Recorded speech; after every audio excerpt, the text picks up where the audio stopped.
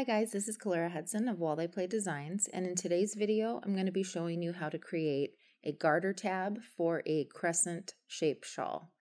And for this particular cast on, we have a crescent shawl here that has yarn overs. So this garter tab would work for crescent shawls that use the same increase technique. And for this increase, you simply make a yarn over at the beginning and the end of your right side rows. And then on the wrong side rows, you knit one, yarn over, knit one into each of those yarn overs. So that increases every right side row by 2 stitches and every wrong side row by 4. So I will show you how to create this cast on for this type of crescent shawl. Okay, so to get started, we're going to use the same size needle that we will be creating our shawl pattern in, and then using the same yarn that you're going to be using for your shawl. The first thing we're going to do for this garter tab cast on is to cast on 3 stitches onto our needle, and then we're going to knit 3 rows, creating that garter tab. So there's our first row.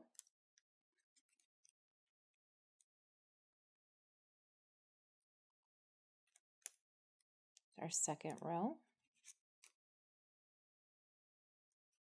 And our third row. And now to create this garter tab, we are not going to turn our work. We're simply going to rotate it and locate that garter ridge going down the middle of our tab. And at the very top of that garter ridge is where we're going to be picking up our stitches. But before we do that, we're going to create 2 yarn overs on our right hand needle.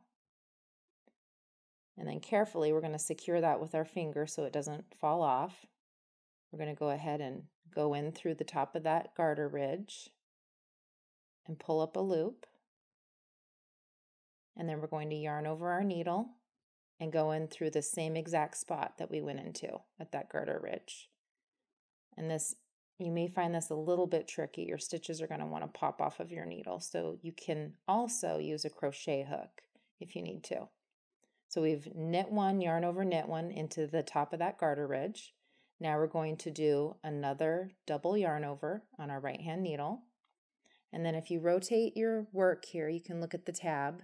We have our 3 cast on stitches at the bottom. We're going to pick up 1 stitch out of each of those cast ons. And again, you want to secure that second yarn over on your needle so it doesn't go anywhere. So this is going to be a little bit tricky. So there's 1. And there's 2. And 3.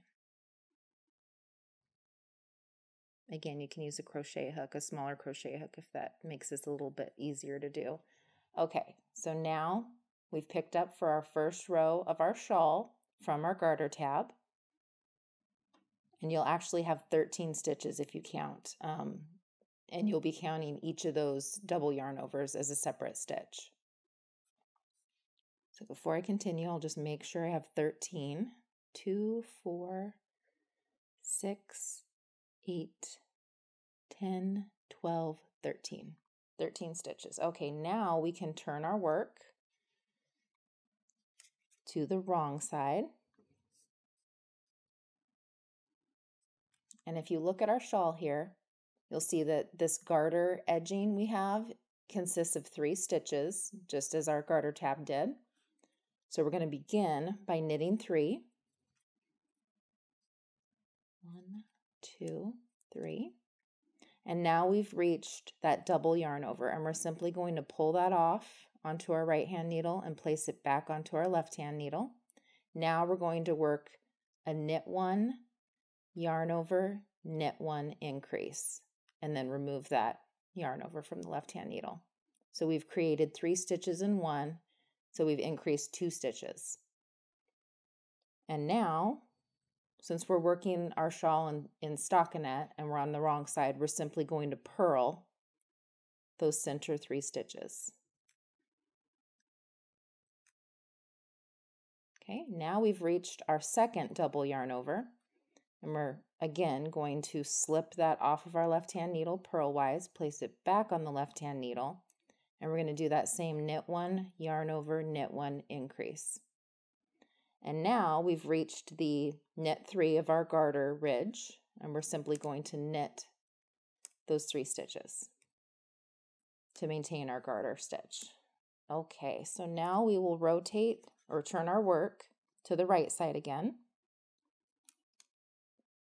And we will go ahead and start our increase of our crescent shawl. So that's knit 3, yarn over, and then we'll knit to the last 3 stitches of the shawl. And you can use stitch markers for this if your pattern tells you to.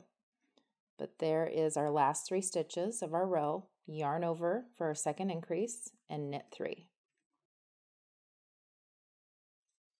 Okay, so we've turned our work, and now we'll do our wrong side row of our shawl. So that's knit 3, and then we'll increase in that previous yarn over, knit 1, yarn over, knit 1.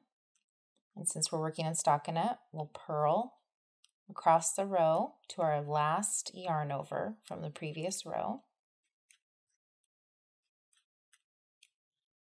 That's right there. And we will increase, knit 1, yarn over, knit 1, and then knit 3. And then I'm just going to stop here and turn my work so you can see that garter tab.